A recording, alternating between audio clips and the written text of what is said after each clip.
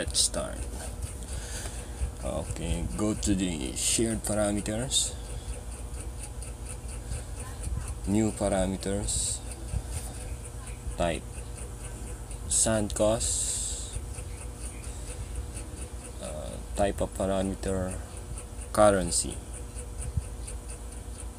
Okay,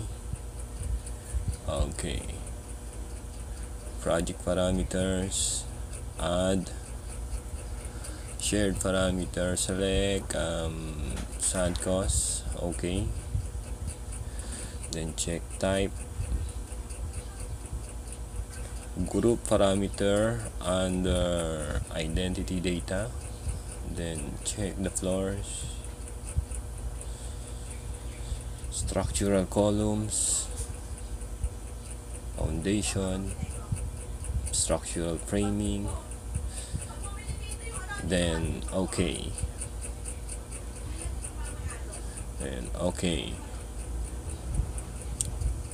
create global parameter to assign in our sand cost parameter. Okay, create new, type sand cost, type of parameter currency under identity data, then okay, put a cost, then okay, apply and okay, assign global parameter into all concrete component. Check sand cost, pick sand cost, okay,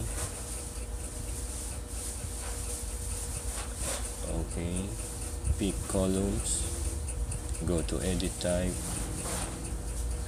check sand cost, pick sand cost, okay, then okay. Now pick the floor slabs, go to edit type, check sand cost, pick sand cost, okay, then the floor, the beams, go to the edit type, check sand cost, pick sand cost, okay,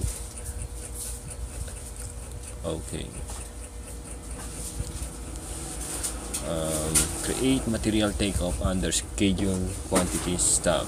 Go to the view, schedule quantities, material takeoff, new construction, okay, insert categories, the type,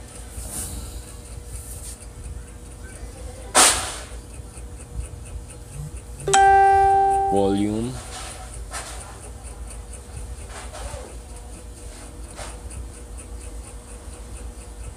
and sand cost.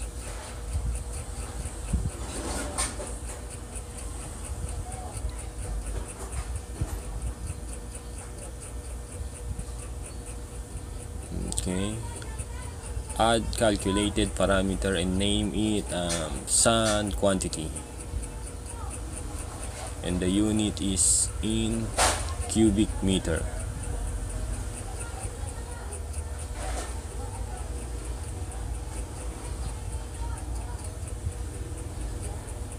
Then go to the formula,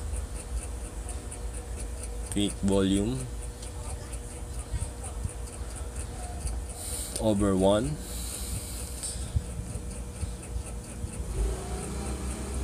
times 0.5, then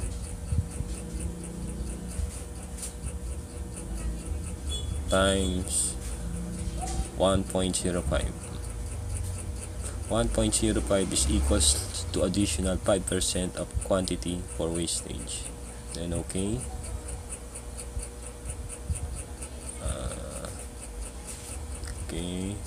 add calculated value and name it total cost.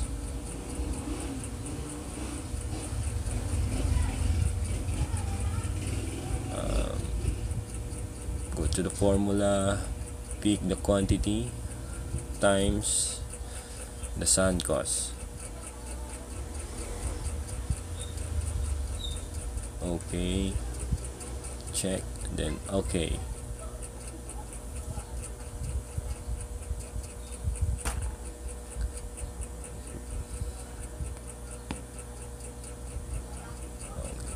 Appearance, uncheck blank row before data.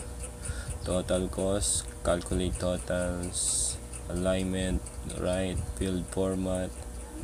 Currency, 2 decimal places. Use digit grouping. Sand cost, right, field format, okay. Sand quantity, alignment, right, calculate totals, okay.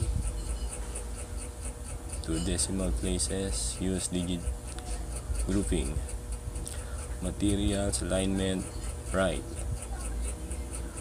calculate totals, use project setting, okay. Sorting, grand totals, right. Okay, let's check the schedule. Okay, you have the category, the type, the material volume, the sand quantity in cubic meter, and the sand cost in cubic meter, and the total cost. Okay, let's check the global parameter and try to change the sand cost.